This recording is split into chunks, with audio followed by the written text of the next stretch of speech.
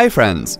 The DPRODUCT function in Microsoft Excel is used to calculate the product of values in a field of a list or database that matches the condition specified by you. Do you want to know how you can use the DPRODUCT function in an Excel worksheet?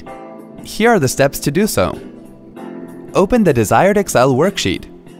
Select the cell where you want to get the function's result. Click on the Insert Function button. In the Search for a Function box, type DPRODUCT and then click on the Go button. Select DPRODUCT from the list and then click on the OK button.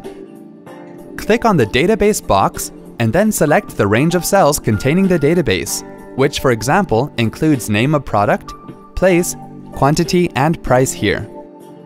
Click on the Field box and then select the field range, which for demo purpose here is quantity.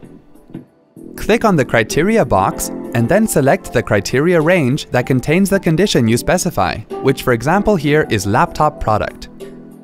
It is also showing the result here. Click on OK to get the result.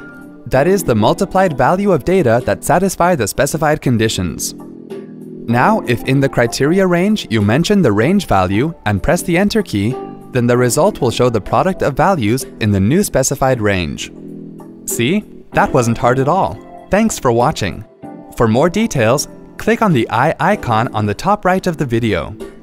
Check out our iYogi channel for self-help videos on Windows, Mac, smartphones, security, social media, and much more. Have something to ask or share? Pen it down in the comments. To get iYogi tech support, dial toll-free numbers. To stay empowered technically, subscribe to our channel.